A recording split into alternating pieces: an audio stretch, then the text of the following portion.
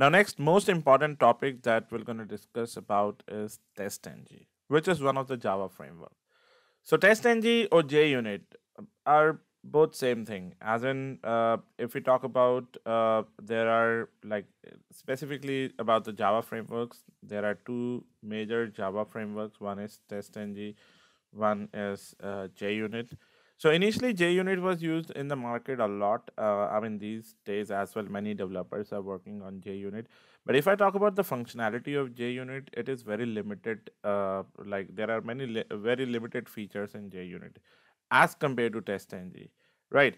All the features that developers may require, they are there in JUnit framework. Whereas if we talk about many components and many new features like generating interactive reports and doing a number of other things, something called as using some annotations. Now, what are annotations? In some time, it will be very much clear to you. But like there are many things that JUnit don't provide us and is actually provided by TestNG. Right. So functionality wise, both are same, but in case of JUnit, at times you may need to write a lengthy code, whereas for the same code, there are utility methods available in TestNG through which you need to write very less code while you are creating your test cases. So TestNG is basically a Java framework that can be used with Selenium, with Appium, with Rest Assured API automation, any Java framework that you are working on, you can integrate TestNG with that framework. Because see, if we talk about Selenium or Appium or API, right? When you execute the code, let's say using Selenium only, we automate a website, right? So while you write a Selenium code and when you execute it using the Java main method, you can only see the execution results, right? You'll see the browser will launch and it will perform action on a browser. But no matter if you have even written 500 lines of code, Selenium API will not going to tell you that out of 500 lines, there were somewhere around like 100 test cases, out of which 80 are pass and 20 are fail, right? So Selenium or Appium or Rest Assured, these frameworks will not going to tell you the like total count of test cases which are being executed, what all test cases are pass or what all test cases are fail.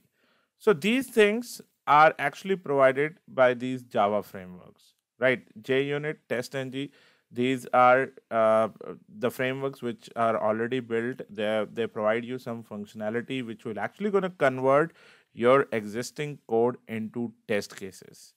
And there are many other functionalities, features that it will actually going to provide you, which will help you in managing your project, right? Which will tell you which test case to execute first, which test case to execute after the second test or after the third test, or if the third test is dependent on the second test, and if second test fails, then we should not run the third test. Or let's say if we want to create some test suites, which is like a collection of test cases.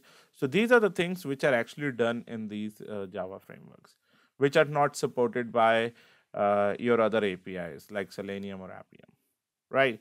So the lectures that we are going to study now are very important lectures, and you can use TestNG in any of the Java framework, any of the Java project that you want to use, right?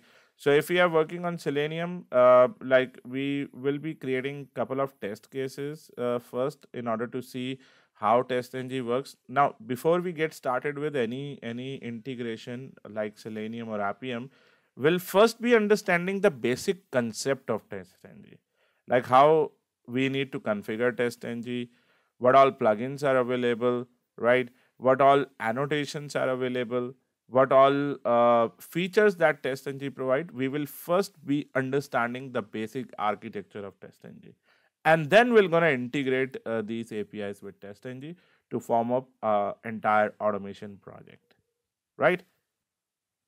So let us really quick get started with TestNG, and let us see where we need to download it. So TestNG, you can download it in two ways. One is the jar files, the dependencies. You can directly search for TestNG over here, TestNG in your Maven repository. Since we are working on the Maven project, you can download it directly. Don't download the beta version, download the full-fledged version, that is 6.14.3. Copy this, go to your, okay, what I'm gonna do, I'm gonna create a separate project for TestNG. So I'll create a new Maven project. Create a simple project. Enter the group ID as com.w2a, artifact ID TestNG learning, your project name, right? Click on finish. And then inside your Maven project, you need to add dependencies tag and provide this dependency, right? So this is one way of doing it.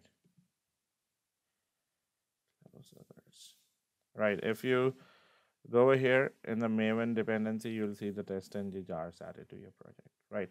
The other way is to add a plugin. So plugin can be downloaded from the TestNG main website, that is TestNG.org, and go to download. So this is the Maven version, right? They have not updated it. The latest one is 6.14 that we recently added. And the plugin to Eclipse can be downloaded from here. So what you need to do, you just need to copy this URL. Copy this and go to window, go to help, click on install new software and paste this URL. That's it. Once you paste it, you'll see an option of TestNG selected. You need to click on next. It is showing as disable at my end. This is because I already have this plugin installed. Once you select it, you just need to click on next, and within it will gonna take few seconds and we're gonna install this plugin. Once it is installed, your Eclipse will be restarted. After that, you should be able to see TestNG as an inbuilt plugin. If you right click on your project, you'll find an option of TestNG over here, right? So the other thing that you can do is go to build path, click on add libraries, click on TestNG, click on next and click on finish. So if you open it, you'll get the same TestNG jars. So you can use the either way. I mean, either add a dependency or add this external jar file, right? So, but installing a plugin is very important, right? Although it may not help right now, but once we start writing the test cases and once we have to create a test suite, then this plugin will definitely gonna help us, right? So just try doing this much configuration, and in the next lecture, we're gonna start with writing our test cases. Thank you.